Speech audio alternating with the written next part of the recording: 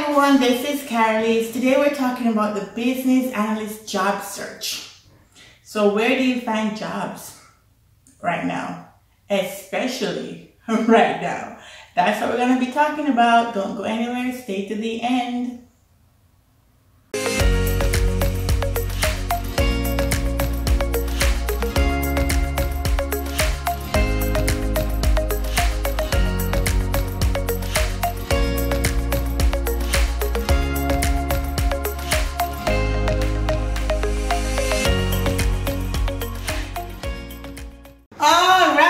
So today we're talking about the business analyst job search, right? And that in this time, that can be a little bit stressful, yeah, because it's just a bad time, right? It's a bad time because so many companies are closing down. There's a lot of B2C companies, direct-to-consumer companies like Macy's and all these other big companies that are closing some of their stores. And even though you might work in an environment where it's business to business, not business to consumer, the fact that the business to consumer is having a problem, then the business to business will also have a problem eventually. So it's not a good sign. It's not a good sign.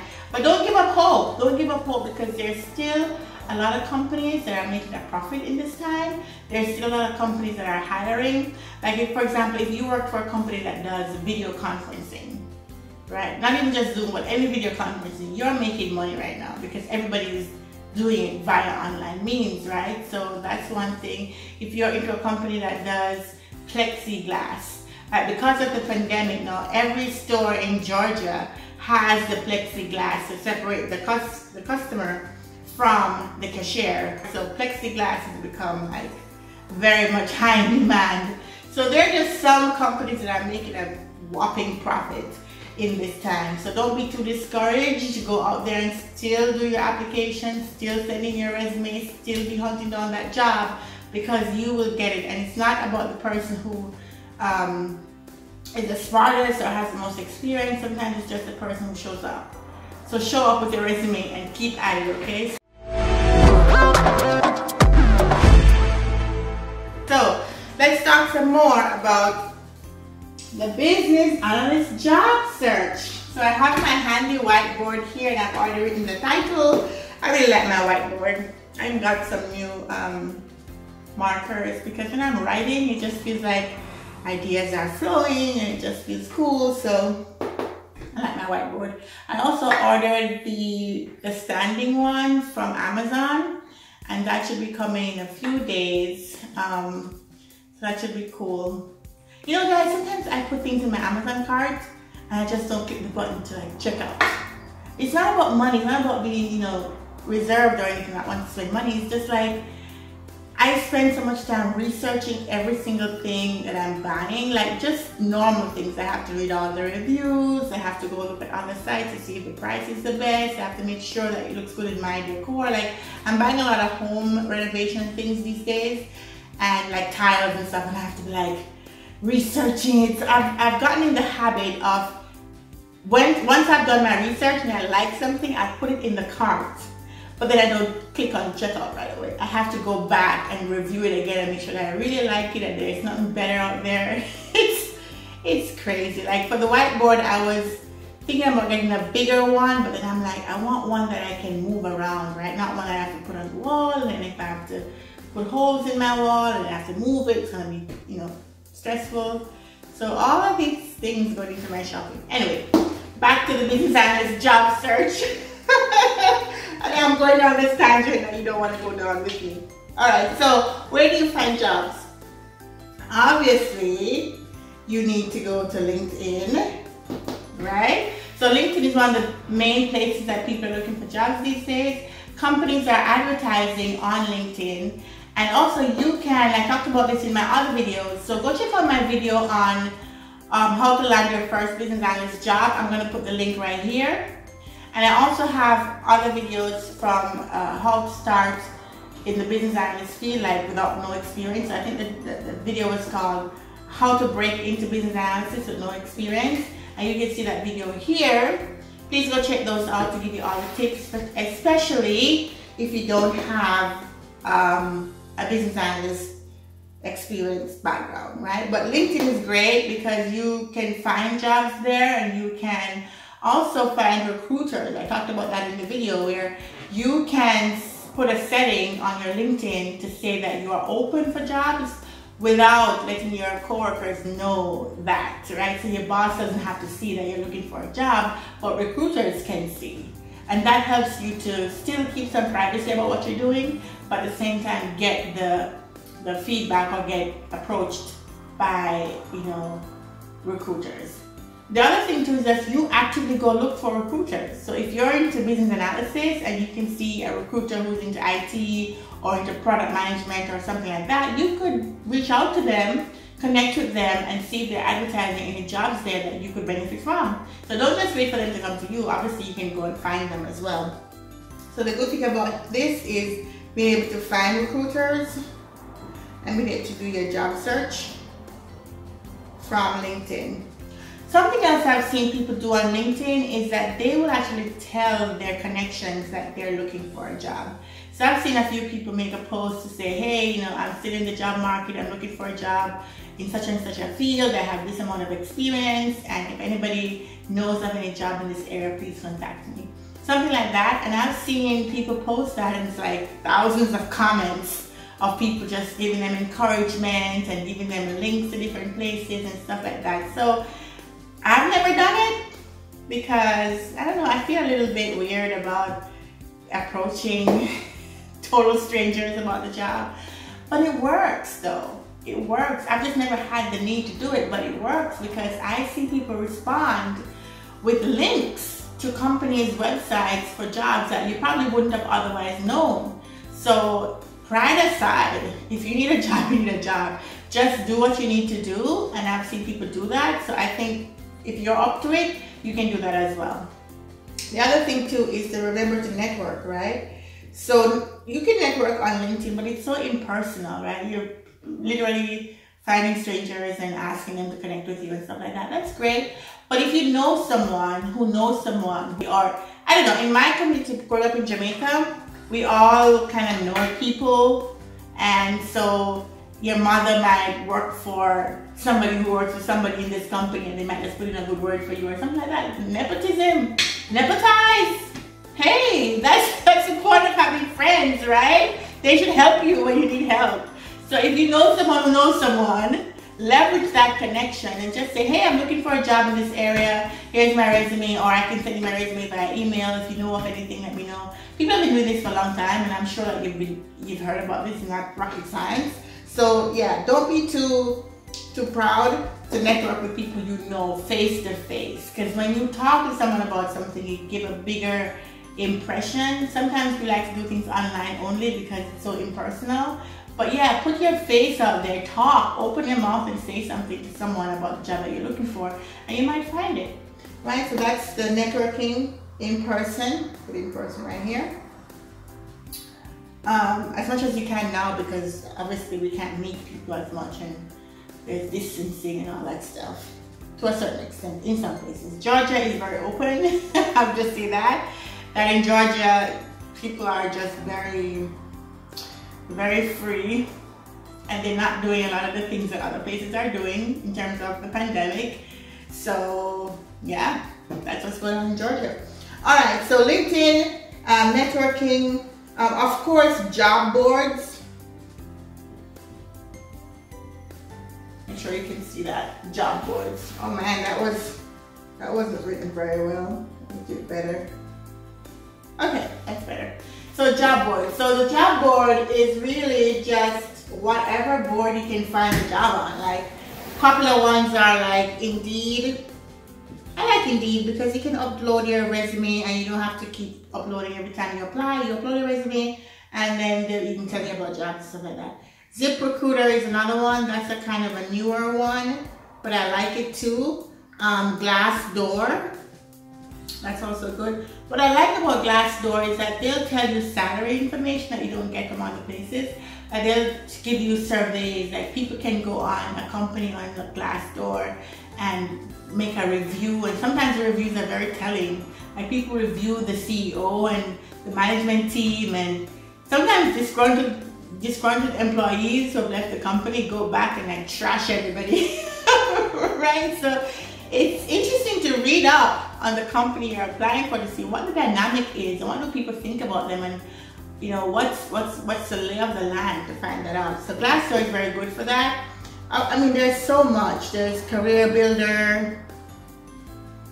There is just so many job boards that you can find jobs on. Now, I will say that sometimes people advertise jobs, and you have to be very careful sometimes when you're searching for a job, because you are in, I would say, more of a desperate position because you want this job, right? You need this money, you need this career, you need to move ahead with your life, and so you want the job to do that.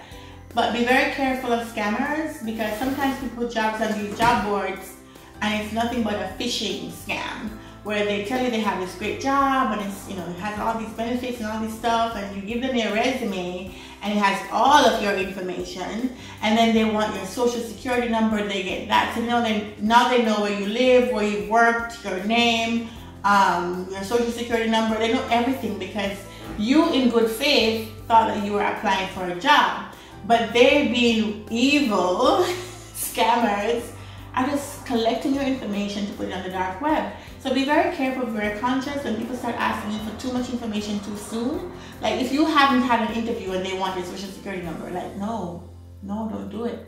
So you can tell when people are just phishing, and there's some of them that are very sophisticated and they have all these elaborate hoops and jumping through all these things, and there's nothing at the end of it more than you giving away your information and sometimes your money, because sometimes people say, oh, you have to pay for the laptop, we're going to send you a laptop to do the job, but you have to pay for it. Like some nonsense, right? Once you start having your spidey senses tingle and you start feeling like this doesn't feel right, just cut it out, just be done. And I would encourage you not to give away too much really personally identifiable information, such as your social security.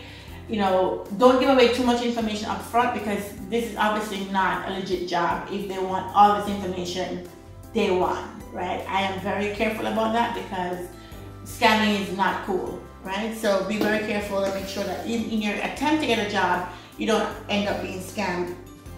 So these are the places that you find jobs.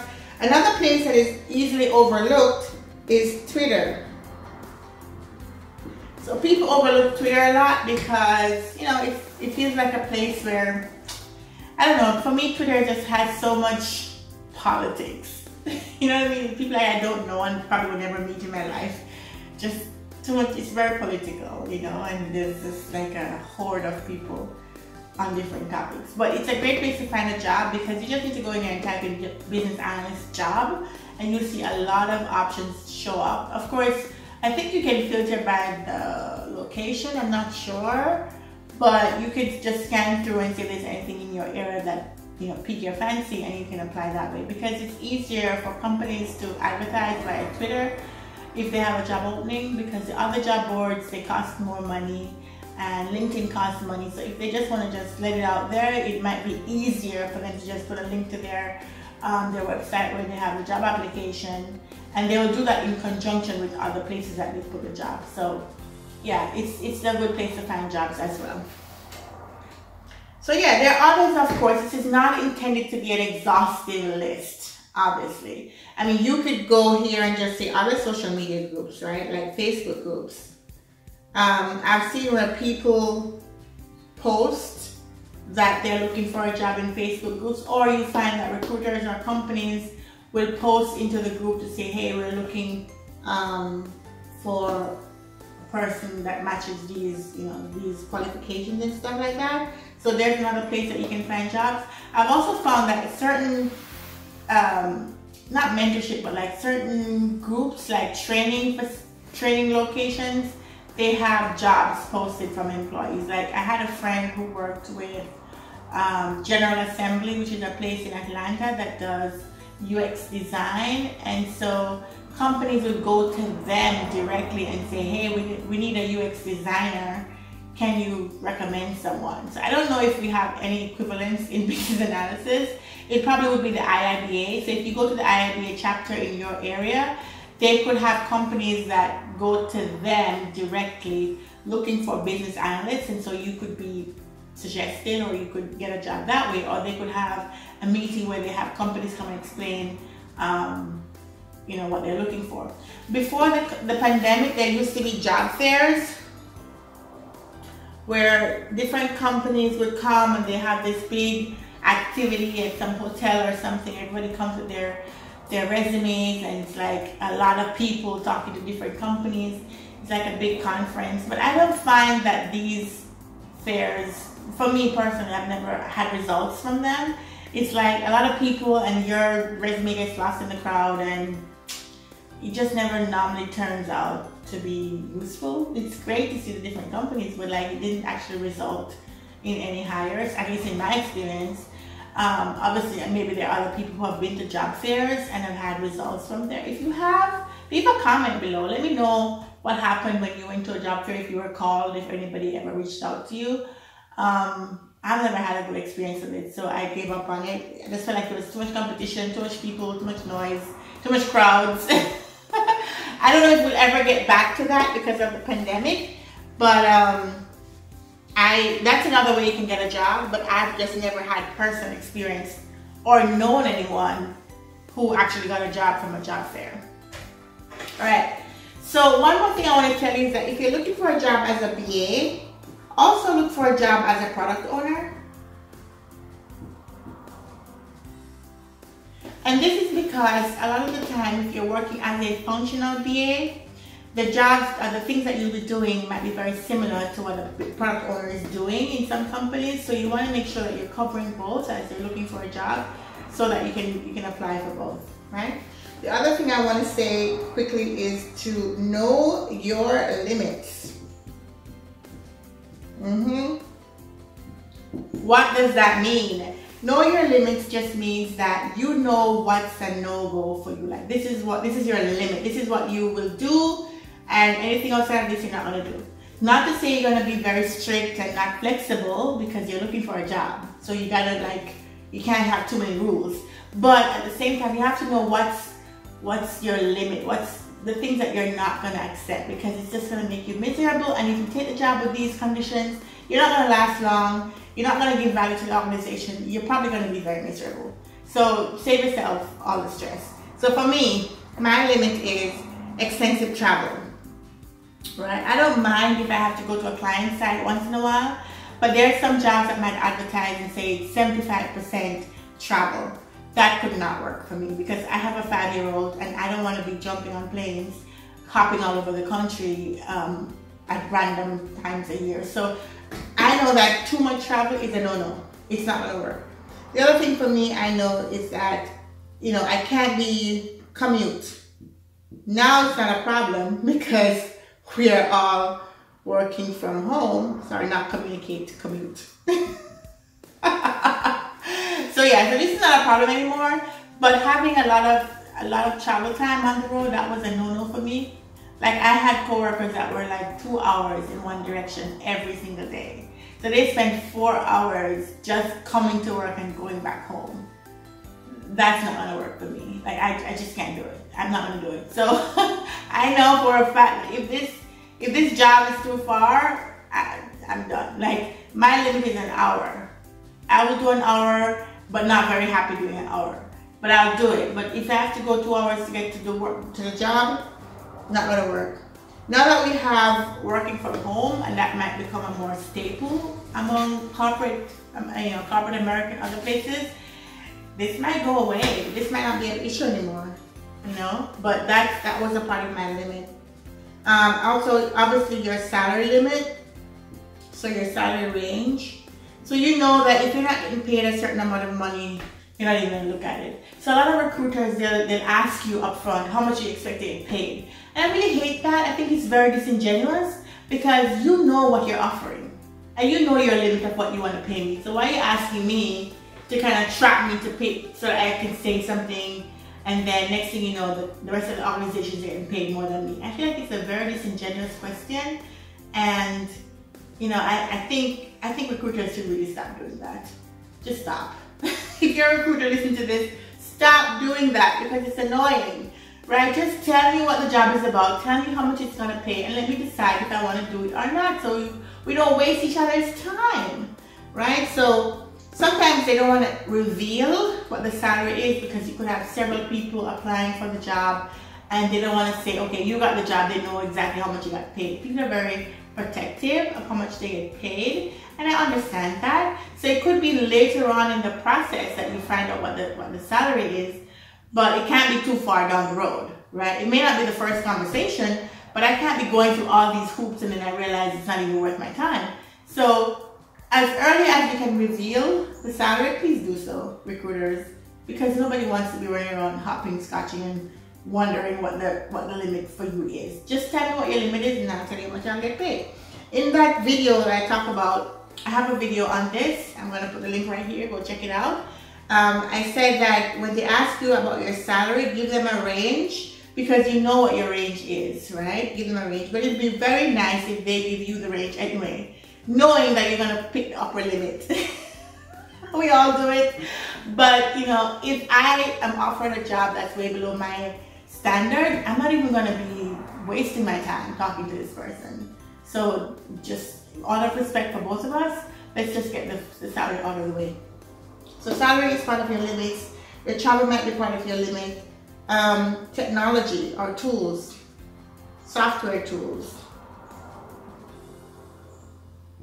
So for example, if the company is looking for a business analyst that works specifically with, I don't know, Workday software or Salesforce, and you feel like you don't have that much Salesforce knowledge, yes, you can learn, but if they want you to become like an expert out the gate, like they want an expert in this tool, and that's a part of the whole job description, maybe it won't work for you. Because if the job says Salesforce Business Analyst, and you go in there and you're like, I don't really know Salesforce, I'm just a novice at it, I'm willing to learn, maybe they'll still let you continue, right? Maybe they will, but there might be some barriers there. Somebody else could come in with a bigger experience on this tool and get it. So I'm not saying that you shouldn't apply if you don't have the expertise in a certain tool, but you have to look at the job description. If it has in the requirement section to say, oh, you have worked with Salesforce in 2 years, you have 2 years experience in Salesforce, maybe you could wing it. But if the title says Salesforce Business Analyst and you need an expert to do, I don't know, Salesforce Apex rules, and they need to help the developer create workflows, like really in-depth things that you don't know off the bat, you could still apply, but I think you'd be probably not as successful. Does that make sense? Yeah, so sometimes the tools can be a deterrent, but not to say you will look at the tools first and be like, oh, I don't know this, I'm not going to apply. It's a very fine line. Let me say it again. Sometimes you can ignore the tools, and sometimes the tool is going to be your limit. I don't know what else to tell you. That's just how it is. So these are the things that you should know. Like how do you feel about these things? There may be others. I'm not trying to say that this is an exhaustive list or anything like that. But when you're looking for a job, it's a very stressful thing. You know, you're trying to find a job and you're probably in a position where you need the money, and it's rough. It's really rough. But I can encourage you that it takes time. Sometimes finding a new job takes 6 months. So you have to keep at it. And I would suggest that you have at least 10 applications per week. Some people say like 5 a day. You know what I mean? 10 is being very, very reserved. 10 applications per week is very, very conservative. So if you can get more than that, if you can do more than that, that's great. But keep applying. If you don't apply, you won't get a job. So keep applying, keep following all the things that I talked about in this video, and you will get a job, God willing, right? So just keep the faith. It's rough, especially right now, but there are companies that are hiring, and you can be successful and get a job as a business analyst in this time, because others have done it.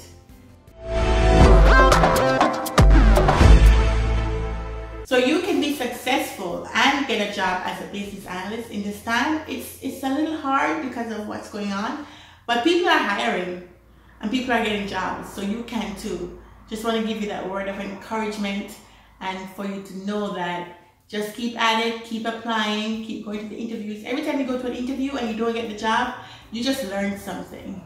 You practice something. You practice how to do interviews so you get better and better every single time. And you know what? Maybe that company wasn't for you. Maybe that company wasn't for you, and your company that you're going to be happy in is waiting for you. It's out there. Okay, you can do it. So I hope that you guys enjoy this video. Please like and please subscribe, and I will see you guys in the next video. Thank you so much.